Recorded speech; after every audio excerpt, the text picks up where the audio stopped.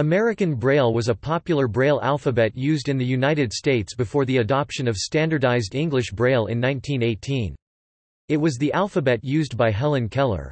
Rather than ordering the letters numerically, as was done in French Braille and the reordered English Braille also used in the U.S. at the time, in American Braille the letters were partially reassigned by frequency, with the most common letters being written with the fewest dots. This significantly improved writing speed with the slate and stylus, which wrote one dot at a time, but lost its advantage with the Braille typewriters that became practical after 1950. Letters.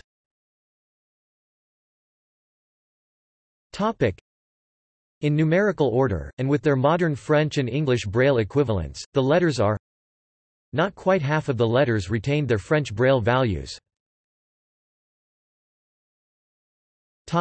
Punctuation.